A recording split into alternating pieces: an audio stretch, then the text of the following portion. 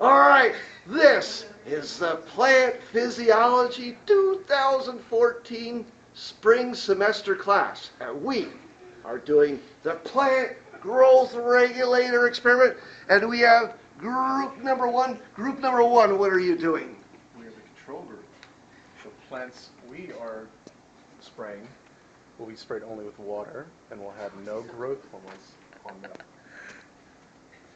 And that was group number one. What a great group number one. And now we're going to go to group number two. And this is the auxin group. And auxin group, what do you have to say? It stimulates apical meristem growth and cell elongation. And what is it that you're spraying? Auxin is what they're spraying. Hooray for auxin. All right, that was the auxin group. And now we're going to move over here to the kinetin group. Let's go to the kinetin group. And here is the kinetin group. Are you coming to the kinetin group?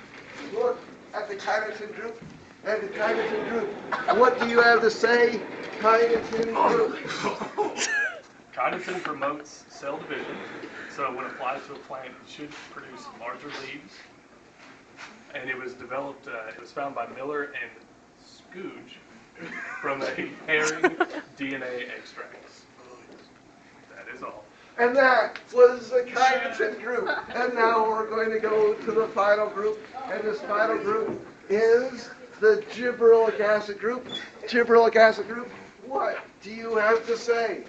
So gibberellic acid is a growth hormone that stimulates internodal growth, so it should make plants taller. And it also stimulates plant germination. Yeah, and if we've had enough, when we come back, the plant should be taller. If we've overdosed them, then they should be dead. So.